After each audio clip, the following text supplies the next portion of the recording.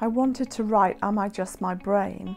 To show that there is so much more to a person than simply their neurons. If you even dig beneath the surface of this view even a little bit, you see that it really doesn't stack up. It doesn't help you make sense of the human person. And so I build a case drawing from philosophy, clinical medicine, and also neuroscience itself to show that there is so much more to you than just your brain. You have a whole inner world of thoughts, memories, emotions, feelings, that simply chalking it all down to neurons in the brain is not enough.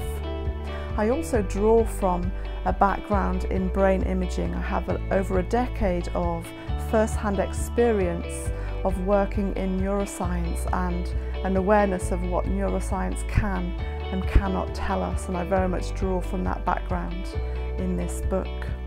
So prepare to be taken on a journey looking at the fundamental questions of human existence, not simply what am I, but who am I and why am I?